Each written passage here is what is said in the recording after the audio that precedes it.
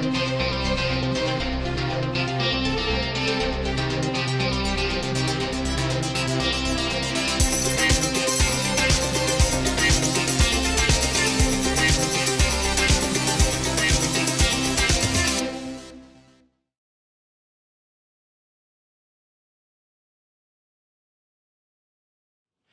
everybody, welcome to Wine World TV, the best wine show anywhere. I'm your host, Mark Fusco. Now, before we get started, make sure you're smashing that like button and subscribing to the channel. Every like and subscription really helps build the channel. Even better, spread the word to your friends about the best wine show anywhere. This is the first of my in-depth series on New Zealand wine, or the fifth in the overall series. This episode and the next two are all about New Zealand wine. These 3 episodes are going to be at a Somm School advanced level and will be intended for those of us studying for exams at all levels, really. This episode will cover overall history, wine law, climate, soils, etc. The next one will cover the North Island, while the third will cover the South Island. With that said, I'll be using the Court of Master Sommeliers Europe's 2023 syllabus as my guideline on what to cover. I frequently call them the UK chapter because that's where they were founded, but they are officially called Europe, like the other one is called Americas. Anyway, CMS Europe has yet to release their 2024 syllabus, at least by the time I had written the scripts, which was back in December of 2023. Now, you may ask, why not use the American chapter syllabus? Well, because it doesn't exist on their website, at least the last time I checked, something I and others have complained about the past few years. Either way, essentially the syllabus I'm using is valid for both sides of the pond. I have an extensive list of links for this episode in the description. This list will probably be the same for all episodes. I encourage you to explore further, especially the links directly related to this episode.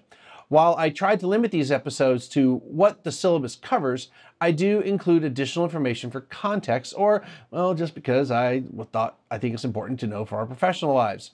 All right, we'll start with some basic history, even though the syllabus doesn't specifically mention it. Having knowledge of a country's history, and specifically its wine history, should be just assumed for any exam, regardless if a syllabus says anything about it or not. This is a summarized version, so not every single factoid will be included. The islands of New Zealand were the last large habitable land to be settled by humans around 1300, when the Polynesians began to settle in the islands. From these first Polynesians developed the Maori culture. The map I talked about in the first episode of the series lists the Wairau Bar as where the first humans settled. This is the kick-ass map, as I called it, and these guys gave me a shout out on Instagram. Anyway, I'll have a picture showing on the map where that is. Anyway, the Maori word for New Zealand is Aotearoa. I think I pronounced it right. I probably didn't. The North Island is called Te Aika Maui, and the South Island is called Te Waipunamu. Man, I'm going to really struggle with the Maori words. There aren't a ton of these words in the series, but when they exist, I try to use them. Or when I found them, I try to use them. In 1642, Dutch explorer Abel Tasman first spotted the islands of New Zealand. They anchored off the northwestern part of the South Island. They encountered the native Maori tribe of that area, and a skirmish occurred that resulted in the deaths of 4 of Tasman's crew, and 1 member of the Maori tribe was shot at. Tasman subsequently left, and it wasn't until 1769 when another European, James Cook, came back during his project to map Australia and New Zealand. Shortly after Cook's visit, more Europeans began to visit to trade with the Maori. By 1832, James Busby was sent to New Zealand. He's credited with planting the first vines in New Zealand in 1836 for locally stationed British soldiers in Waitangi, where he resided, a locality on the north side of the Waitangi River in the Bay of Islands on the North Island in what is called Northland. I probably put a map up telling you where all that was, or showing where it was. In 1819, a Christian missionary planted the first actual vineyard on the North Island. 8 years later, in 1840, Britain declared sovereignty over the 2 main islands of New Zealand via treaty signed with various Maori tribes. although not all of them had signed at the time. New Zealand eventually became a colony the following year. Over the ensuing decades, New Zealand claimed other islands as its own. Other than a few larger islands, New Zealand has several hundred smaller islands. There are approximately 700 islands in total that are part of the country that span a large part of the Pacific Ocean. For our purposes, we only need to concern ourselves with the two large islands, the North and South Islands.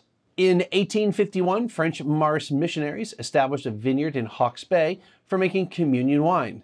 Now part of the Mission Estate Winery, it is the oldest commercial vineyard in New Zealand. William Henry Beetham is recognized as being the first person to plant Pinot Noir and Syrah, called Hermitage at the time, in New Zealand at his Lansdowne Masterton vineyard in 1881. In 1895, the New Zealand government's Department of Agriculture invited the expert consultant, viticulturist, and enologist Romeo Bragato to investigate winemaking possibilities. After tasting Beetham's Hermitage, he concluded that New Zealand and Wairarapa in particular were, quote, preeminently suited to viticulture. Beetham's French wife, Marie Zélie Hermance Frère Beetham, supported Beetham in his endeavors. Their partnership and innovation to pursue winemaking helped form the basis of modern New Zealand's viticulture practices. Now, despite winemaking starting in the 1800s, many factors prevented a robust wine industry to happen until relatively recently. Even with migrants coming from various winemaking countries such as Croatia, France, Spain, and Italy. For a long time, it was beer and not wine that dominated the beverage scene. During the late 19th and early 20th century, the now worldwide problem of phylloxera came to New Zealand. Grafting onto American rootstock helped with this like the rest of the world. But that wasn't enough on its own to increase wine production.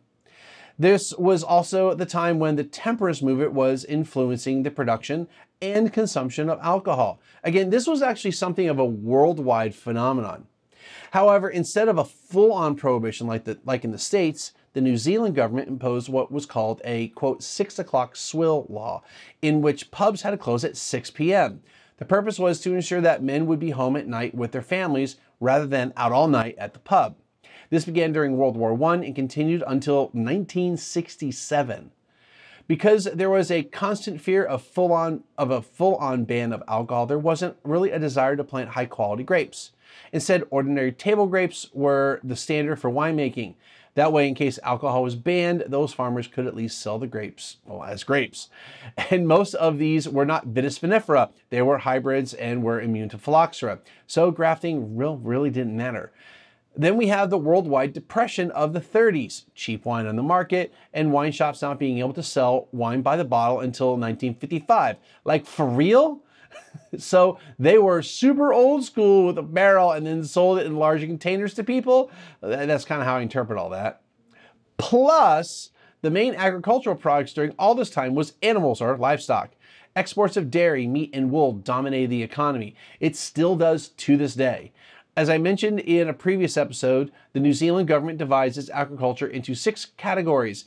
In order of land use, here are the 6 from top to bottom: sheep, beef cattle, dairy cattle, forestry, grain, and horticulture. Now, this is basically everything else that is produce and includes vineyards. While this graph doesn't go beyond 2019, it's pretty clear that vineyards aren't going to overtake even grain anytime soon. But the bottom 3 aren't seeing the noticeable changes, positive or negative, that the top 3 are. All right, enough of that. All of this is to say that you will obviously see a lot of demarcated plots of green land from above, but most of that is dedicated to non-horticultural product. Vineyards typically seem to be in more concentrated, smaller parts of each larger GI. So wine growing has been a very minor part of New Zealand's agriculture from just about the beginning. The 1970s is where the modern wine industry begins. We see this being true in a lot of New World wine growing areas, even true in some Old World areas. It began with Montana wines. They are now known as Brancott Estate, which is owned by Pernod Ricard, the New Zealand branch, but ultimately by Pernod Ricard in France. They still use the Montana name in New Zealand. The name change was to avoid any confusion about wines coming from the state of Montana, because that's a real powerhouse of winemaking. But Why I digress. They planned Marlboro's first vineyards and produced its first Sauvignon Blanc in 1979 and actually labeled with a vintage and grape variety. This spurred additional plantings of varieties such as Müller-Thurgau, Riesling, and Pinotage, among other varieties throughout the country. But as happens with surges in plantings, overproduction happened. So in 1984, the government incentivized vine pulling. But the wine growers didn't really pull the vines. Instead, they used the money to do a wholesale shift of varieties planted concentrating on Chardonnay and the now iconic Sauvignon Blanc. They typically kept the old rootstock and grafted the new varieties. This coincided with better vineyard management, which led to higher quality grapes and wines. In 1985, Cloudy Bay breaks out internationally. George Tabor proclaims that Cloudy Bay is, quote, the world's best Sauvignon Blanc. Others like Oz Clarke and Mark Oldman effectively echo the same, sometimes literally. Plantings increased exponentially until today. As of 2023, here are the totals for acreage under vine. All right, in Northland, there are 73 hectares of vineyards, and they crushed 182 tons. Auckland has 276 hectares, crushed 709 tons. Waikato, or Bay of Plenty, has 13 hectares planted, but 0 tons crushed. Gisborne, 1,300 hectares, 10,967 tons crushed. Hawke's Bay is 4,805 hectares with 38,409 tons crushed. Wairarapa is 1,089 hectares with 5,528 tons crushed. Marlborough is 29,654 hectares with 393,865 tons crushed. Nelson is 1,080 hectares with 11,472 tons crushed. North Canterbury is 1,464 hectares with 11,090 tons crushed. Central Otago is 2,054 hectares with 11,995 tons crushed. And Waitaki Valley is 52 hectares and 210 tons crushed. Per the New Zealand Wine Growers Annual Report for 2023, total production by variety is thus. Sauvignon Blanc is 27,084 hectares, or 64.7%. Pinot Noir is 5,678 hectares, or 13.56%. Chardonnay is 3,149 hectares, or 7.52%. Pinot Gris is 2,797 hectares, or 6.68%. Merlot is 1,061 hectares, or 2.53%. Riesling is 595 hectares, or 1.42%. Syrah is 443 hectares, or 1.06%. Cabernet Sauvignon is 204 hectares, or 0.49%. Gewürztraminer is 192 hectares, or 0.46%. Malbec is 95 hectares, or 0.23%. Sauvignon Gris is 73 hectares, or 0.17%. Cabernet Franc is 92 hectares, or 0.22%. Viognier is 63 hectares, or 0.15%. And then others come up to 334 hectares, or 0.80%. Yes, that adds up to 99.99% due to rounding. The point is that by far, Sauvignon Blanc is the driving force of the New Zealand wine industry at almost 2/3 the plantings. Pinot Noir, Chardonnay, and Pinot Gris are just shy of 28% combined.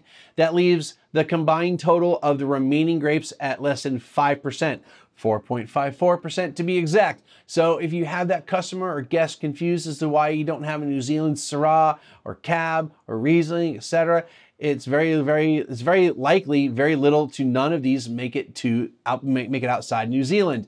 There's always that one exception, however. Syrah is probably the most likely of that group to make an appearance, as it's kind of a Somm favorite and kind of a specialty in one of the wine growing areas that we'll get to in another episode.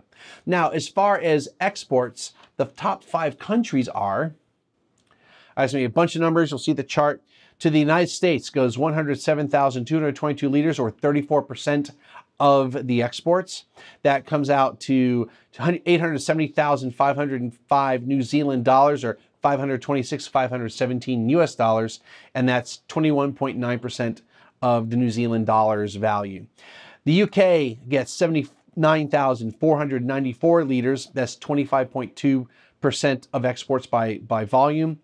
By value, it's 537,078 New Zealand dollars, or 324,847 US dollars, and that's by dollars, 22.3% of New Zealand dollars. Australia gets 69,504 liters. That's 22% of the exports. That value is 443,726 in New Zealand dollars, or 268,384 in US dollars, and that's 18.5% in value of New Zealand dollars. Canada gets 12,900 liters. That's 4.1% of exports. By volume, the value of that is 146,144 New Zealand dollars, or 88,394 US dollars. That's 3.7% of the export value. And Germany gets 12,223 liters. That's 3.9% of volume, and the value of that is 71,137 New Zealand dollars, or 43,027 US dollars, and that's 3% of the valuation of New Zealand dollars. The total exported to those 5 countries is 315,828 liters, or a value of 2,404,975 New Zealand dollars, or 1,454,627 US dollars. These 5 countries represent 89.1% in liters and 86% in New Zealand dollars exported. So yeah, we are by far the most important country to New Zealand at 34% in liters and 21.9% in New Zealand dollars. With that said, the UK and Australia are 47.2% in liters and 40.8% in New Zealand dollars combined. So they're also important markets. As far as we are concerned, it's essentially Sauvignon Blanc and Pinot Noir with a dash of Chardonnay and Pinot Gris, Negro Syrah. Otherwise, the rest doesn't matter for exam purposes. Yeah, it's cool to know certain areas are doing well with other varieties, and I'll cover that soon. But at the end of the day, very few markets, if any, will ever see those wines. Before we get into the appellation system, let's cover some geography. New Zealand is pretty isolated compared to many other places on Earth. It is both the easternmost and southernmost winemaking country. While some other islands in the major oceans may have more ocean separating them from other islands in New Zealand, due to its southern location, it wasn't along any normal routes taken by any seafaring peoples. Hence why it wasn't until the 1300s when the first Polynesians discovered it. It's considered the most temperate landmass in the world. The Australian mainland is its closest major neighbor at about 1,200 miles. Now, even though the country's footprint in the Pacific is larger than the 2 main islands, for our purposes, I'm only referencing these 2 main islands. So yes, the distances of any of the other 700 some odd islands to other places may be less. Of the 2 main islands, the South Island is the largest and lies on the same latitude as Tasmania. With that said, it does extend farther south than Tasmania. Its most important feature is the Southern Alps. These were formed from a collision of 2 geological plates. They are also part of what is called the Pacific Ring of Fire, a 25,000-mile-long tectonic belt that circles the Pacific Ocean from New Zealand to Asia across to the Americas, ending in South America. It contains approximately 2/3 of the world's volcanoes and 90% of the world's earthquakes. The Southern Alps divide the island from northeast to southwest, with the narrow western part being rainy and the eastern part being much drier due to the rain shadow effect. This means the eastern part of the island has abundant sunshine hours. This allows grapes to fully ripen, but also due to the cooler nights, they can retain their acidity. While not as high as the Alps in Europe, they are significant. There are 18 peaks that are over 3,000 meters or 9,800 feet. The highest peak is Mount Cook, also known as Aoraki, at 3,724 meters or 12,218 feet. The Alps in Europe have 128 peaks higher than 4,000 meters or 13,000 feet. So they're in general much higher, but this is still a significant mountain range. Because the Southern Alps lie perpendicular to the prevailing westerly winds, what is known as the foehn wind forms, where the moisture-laden winds force air upwards, which cools the air and condenses the moisture into rain at the top, and then results in hot, dry winds racing down the eastern side of the mountains. In New Zealand, they call this wind the nor'wester. This is the same effect we see in other parts of the world, such as the Zonda in Argentina, the Chinook winds around the Rockies and Cascade Ranges, and the Foehn or Favonio in various parts of Switzerland. Depending on when these major winds occur, they can both negatively and positively affect the vineyards. In the spring, when you have flowering, it can literally blow off the flowers, which results in less fruit set. It can also damage shoots and leaves, with leaf damage more likely in the summer. Later in the year, it can help with reducing fungus and other nasties. It can also thicken skins, resulting in higher tannins. In addition, it can impact the grapes by dehydrating them, so the timing of harvest and the wind is a consideration. However, from what I can tell, most of the vineyards on the South Island are not affected by this wind, or it's not mentioned in the research I did. But the Southern Alps do create a rain shadow effect. The closer to the Alps, the less precipitation happens. For reference, I've included the annual rainfall for some of the South Island's cities. Alexandra gets 359 millimeters or 14.1 inches. Tomorrow gets 548 millimeters or 21.6 inches. Lake Tekapo gets 592 millimeters or 23.3 inches. Christchurch gets 618 millimeters or 24.3 inches. Beinheim gets 711 millimeters or 28 inches. And Queenstown gets 749 millimeters or 29.5 inches. Other than Alexandra, most of the other cities and towns receive at least 20 inches of rain, which is considered the minimum amount of annual rainfall for viticulture. But as we've seen over the years, it's not unusual for droughts to occur even in areas that normally receive 20 inches or more of rain per year, and New Zealand is no exception. West of the Southern Alps, rainfall can be anywhere from 2,000 millimeters or 78.7 inches to 6,700 millimeters or 263.8 inches. We don't find a lot of vineyards east of the mountain range, but some do exist on the northwest part of the South Island. This is in comparison to places that are classified as deserts or close to it, such as Red Mountain, Washington, that gets 7 inches annually. Barossa Valley in Australia gets 6.3 inches. Mendoza, Argentina gets 7.4 inches. And even the Santa Rita Hills, California gets 12 inches, which is a couple inches more than desert, considered a desert. Anyway, the North Island doesn't have the mountains of the South Island. However, it does have active volcanoes. With that said, there are many plateaus and flat areas in contrast with the South Island's many mountainous regions. As a result, rainfall is much higher on the North Island, often twice the amount Christchurch gets of 618 millimeters or 24.3 inches.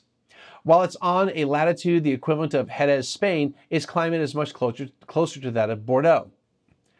Overall, both islands are considered temperate, no dry season, warm summer, per the Köppen-Geiger climate classification. Just about the entire North Island is this classification. Around Alexandra on the South Island is classified as arid steppe, cold due to its proximity to the Southern Alps. Cold in this case means winter, not summer. Mean annual temperatures range from 10 degrees Celsius or 50 degrees Fahrenheit in the south to 16 degrees Celsius or 61 degrees Fahrenheit in the north. The coldest month is usually July, and the warmest month is usually January or February. Generally, there are relatively small variations between summer and winter temperatures. Mean annual temperatures range from 10 degrees Celsius or 50 degrees Fahrenheit in the south to 16 degrees Celsius or 61 degrees Fahrenheit in the north. The coldest month is usually July, and the warmest month is usually January or February. Generally, there are relatively small variations between summer and winter temperatures.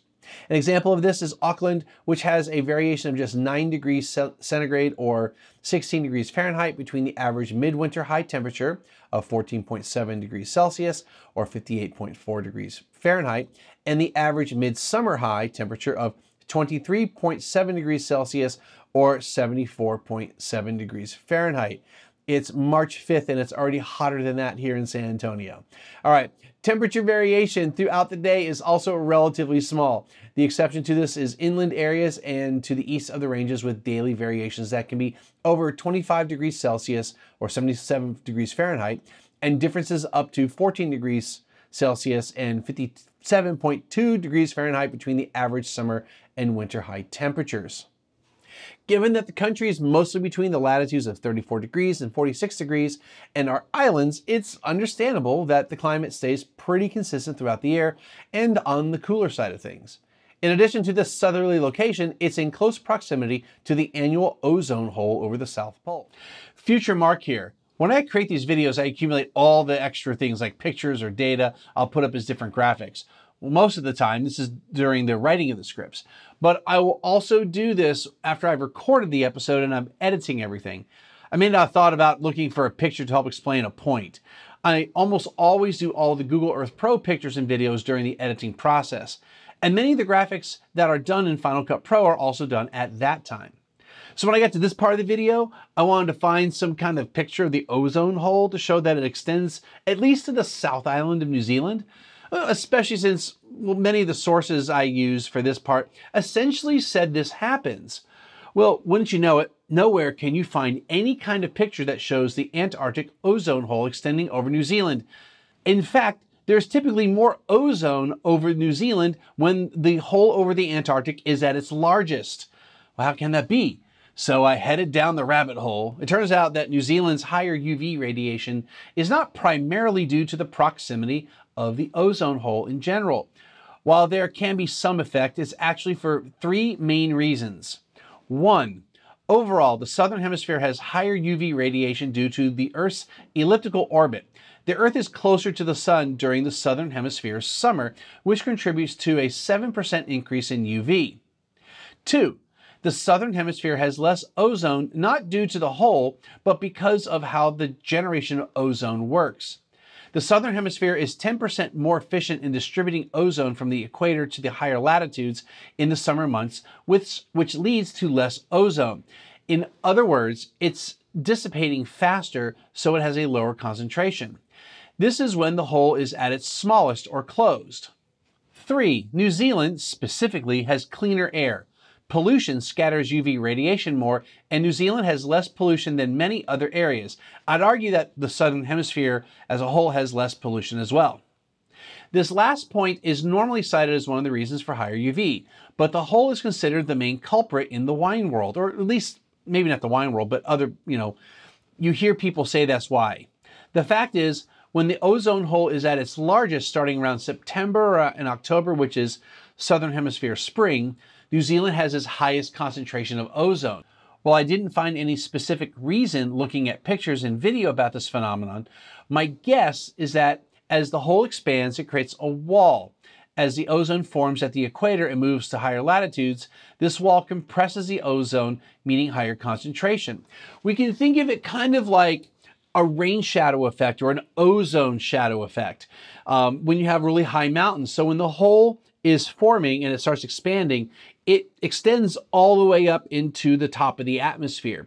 So ozone can't get over those mountains. It's not a hole in the sense of like a hole in the ground where you're on the surface, the ozone's on the surface and it drops in because the ozone is the least amount. So it's pushing the ozone away from the South Pole, and then it's hitting all the ozone coming from the equator, and now you have a higher concentration of ozone.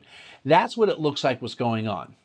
When the hole closes in the summer, then more normal ozone concentrations occur. Now, a normal concentration of ozone is around 300 Dobson units in general. In New Zealand's average ozone levels fluctuate between 260 and 360 Dobson units. The lows happen from about February to April, which is during harvest, while the highs happen from about September to October, as I kind of mentioned. This is around the start of growing season. With all that said, I found an article that mentions the prevailing winds during the spring will briefly expand that hole over New Zealand, but now I can't find it unless I find it between when I record now and do finish editing the video, and I'll put a link in there. But the hole definitely affects the climate of the Earth and the southern hemisphere, but not in the way we think. And you will find news articles that blame the hole, but the prevailing scientific thought is it's a minimal effect. Now, there are multiple links in the description for you to check out, so please check it out. But I wanted to clarify that point because I took it as fact. And when I tried to find something to illustrate it, I spent like 2 hours at 3 in the morning trying to figure it out. All right. Back to past mark. Of pollution, the amount of UV radiation in New Zealand can be 40% higher than the equivalent northern latitudes. So people and grapes are more susceptible to sunburn. For the grapes, that means proper canopy management. Soils in the North Island are dominated by sedimentary basins and alluvium. Additionally, there are significant volcanic soils, followed by greywacke. The South Island is a mixture of sedimentary, greywacke, and Haast schist. Now, Greywacke is a signature soil of New Zealand. While it is found in a few other places in the world, none of them have significant viticulture. To quote Wikipedia, it is, quote, a variety of sandstone generally characterized by its hardness, dark color, and poorly sorted angular grains of quartz, feldspar, and small rock fragments or sand-sized lithic fragments set in a compact clay-fine matrix. It is a texturally immature sedimentary rock generally found in Paleozoic strata. The larger grains can be sand to gravel size, and matrix materials generally constitute more than 15% of the rock by volume, end quote. In general, most of the vineyards are planted on flat land, even on the South Island with its mountainous topography. Very little plantings happen on steep slopes. This is not to say they aren't on any hillsides, but typically all viticulture is on flat land. This is probably due to the heavy use of mechanical harvesting. Manual labor is hard to find in the country. Any hand harvesting is minimal since the labor force that is normally used for wide-scale manual harvesting is done by migrant workers. Not just here, but the entire world. With their isolation, it's not economically feasible in most cases to rely on this. Australia also has a similar problem, but since they have a much higher population, manual harvesting isn't as rare, and they do have a higher percentage of migrant workers for harvesting in agriculture. Now, in contrast to Australia, you don't find massive irrigated vineyards. New Zealand is tiny compared to Australia, especially if you're looking at Riverland in Australia or even places like the Central Valley in California. So you won't find a lot of bulk wine here. Instead, the grapes will be of an overall higher quality. Doesn't mean you won't find any bulk wine, it's just not a major thing. All producers and growers are members of the New Zealand Wine Growers Organization. Because of this, they can present a unified front for the industry. This is for interacting with the government, but also important for marketing New Zealand wine to the world. One of the things that New Zealand is best known for, well, besides Sauvignon Blanc, is the screw cap. They weren't the first to have widespread use, but they pioneered an organization called the Screw Cap Initiative in 2001. They committed to using it even on premium bottles. Australia and New Zealand suffered from getting the lowest quality corks for many years. So the adoption of the screw cap was a conscious effort to guarantee better quality wines. Over 95% of New Zealand's wines use that enclosure. Labeling laws are pretty simple and straightforward. A wine with a variety must contain at least 85% of those grapes. Same goes for a wine with a vintage. This is the same for the EU. If the wine is labeled with a GI, then 85% of the grapes must come from that GI. Again, the same for the EU. Now, when it comes to spirits labeled with a GI, that number is 100%. New Zealand, however, is much like its other New World counterparts. They do have some basic regulations about the production of wine and making sure it's safe. They don't regulate irrigation, yields, RS, acidity, etc., like you find in many EU countries. When it comes to processing aids, also known as additives, it's a bit unclear.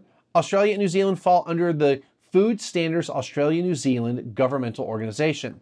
So while each country is its own sovereign country, they also partner with some governmental things such as this.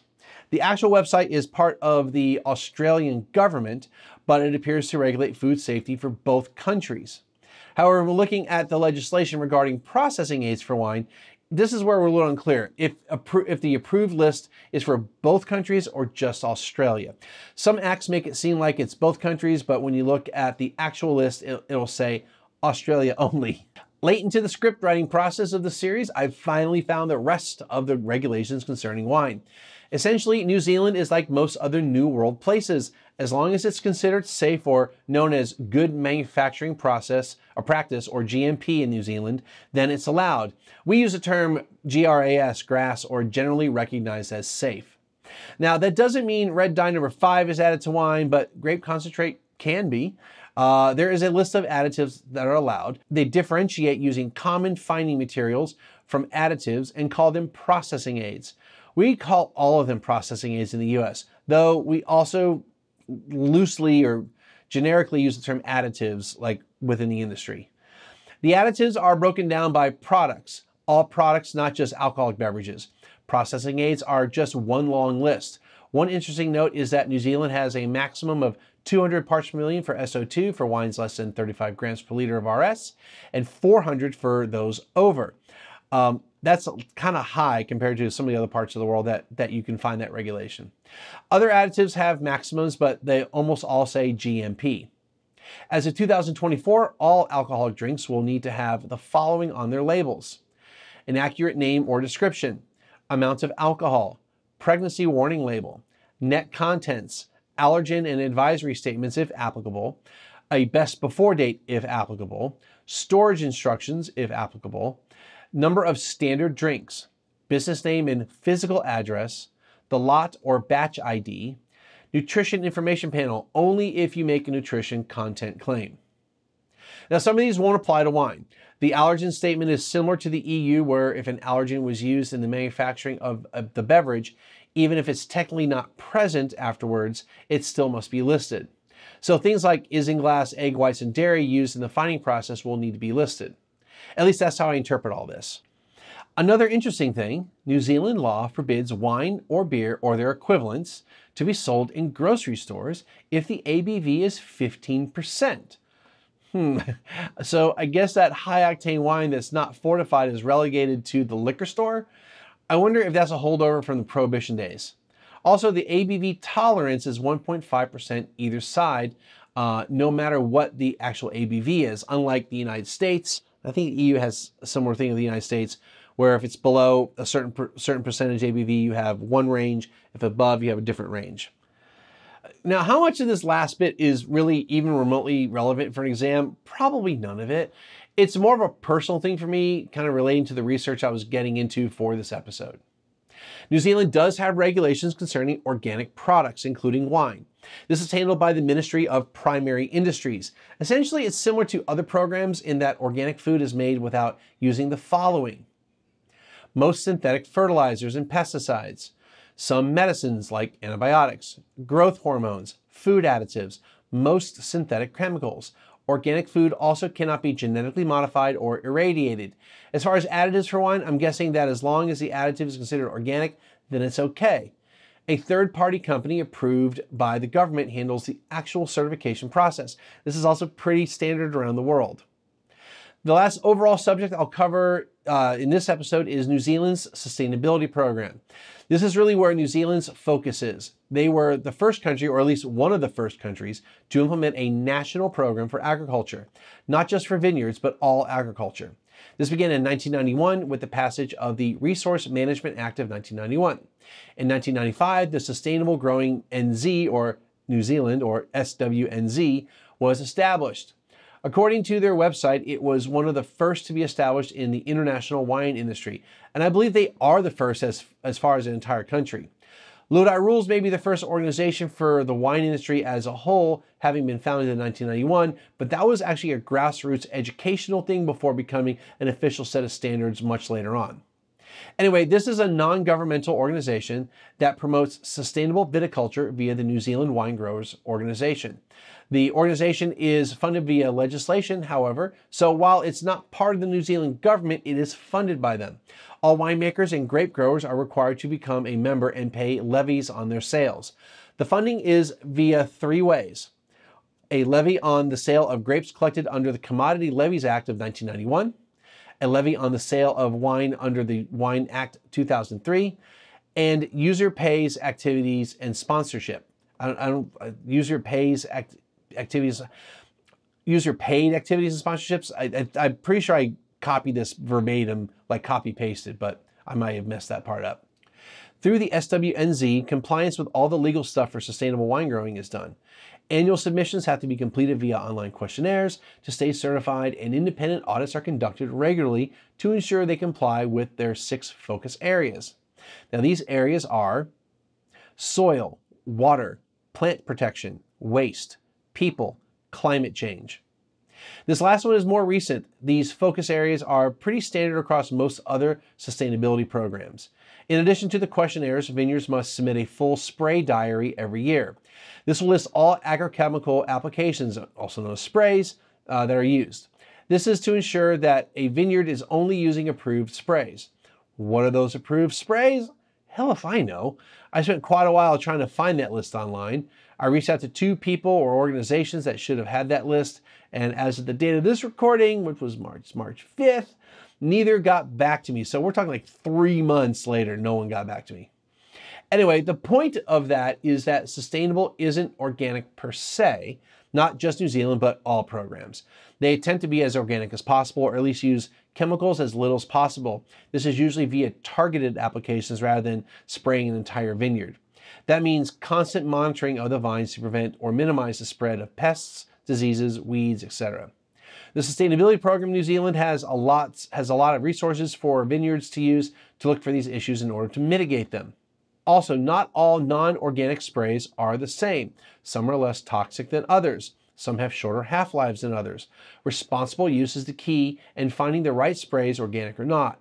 In addition to this, New Zealand is a very humid country overall. Humidity is the bane of agriculture in general, and even worse for organic. And while some chemicals are allowed, oftentimes these programs promote the use of organic-only sprays as the preferred choice. But being organic isn't just the point, it's back to the 6 areas of focus. Yes, chemical sprays can affect the soil, water, and plants. Responsible use is possible, but it's also making sure you're not being wasteful and taking care of your employees. The last one, climate change, ties into most of these as well. So while the targeted use of a chemical spray might be okay for sustainability, massive and constant use of them won't get you to your goals. I really view certified sustainable programs as a reasonable approach to farming. Do as little harm to the environment as possible, but recognize you are a business at the same time. And in order to even have the ability to take care of your people, you have to stay profitable, albeit in a responsible way. It's absolutely possible. I've got a direct link to their standards below, so be sure to check them all out. All in all, they're pretty much the same as I've seen elsewhere. All right, we're at a stopping point, so I'll end this part here. The next 2 will cover each island separately, north then south. If you enjoyed what I'm doing, make sure you hit the like button and subscribe, and then tell your friends, and then we'll see you next time.